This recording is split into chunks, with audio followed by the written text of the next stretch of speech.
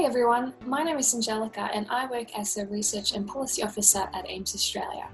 In this video, I will tell you a little bit about how to create a profile at Seek, the job seeking platform.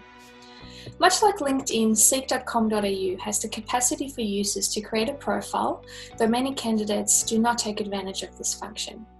Recruiters and employers often appreciate applicants creating a profile as it makes it easier to import that profile into their database, which streamlines the hiring process. Additionally, many job advertisements allow a function to submit your application using your profile and saved resume, which makes it quicker and easier. There are privacy settings allowing you to decide whether your profile is public, therefore you pick standard, which means employers and recruiters can view it, or private, which is a hidden profile and only gets sent when you apply for a job. So if privacy is a concern to you, select a hidden profile. One key area to focus on is your current or most recent role.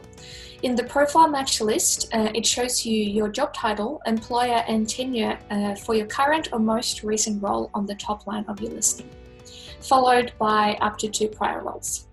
Your current or most recent job title is bolded. Make sure to use a job title that both accurately reflects the role you performed and also relates closely to the roles you're applying for. Create or update your Seek profile today and ask a trusted friend or professional mentor to review it for you. If you're interested in more career tips from us at AMES Australia, stay tuned for upcoming videos.